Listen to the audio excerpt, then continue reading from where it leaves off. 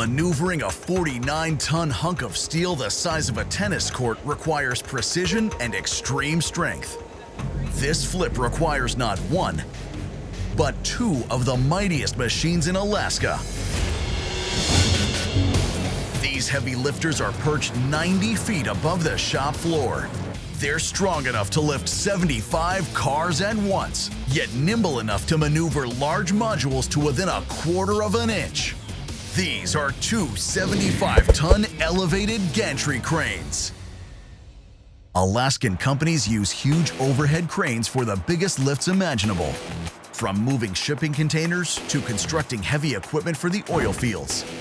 The strongest in the state? The two at the Ketchikan shipyard. Safety is the top priority here, so before the cranes lift any large pieces of steel, employees must clear the area. These break off, it's very serious. The two gantry crane operators get to work. Each operator controls his crane with a remote control console. We'll put about 10,000 pounds in each strap so they're all equal, and then we'll take it on up. The plan is to tip the 30-foot wide piece of steel up on its side before flipping it over like a playing card, and then lowering it to the ground. Okay, looking good. Go ahead and take her on up. Load coming up. Okay, that's good. The first gantry crane operator slowly lifts up one edge of the engine room floor. Next, the second crane, which is attached to the bottom of the piece, lifts up, causing it to roll over. It's a delicate maneuver. You have to get it just right to where it doesn't bend when you get it over. You have to pick it up in such a manner that its own weight doesn't distort. Okay, hold that. Let's go west a little more.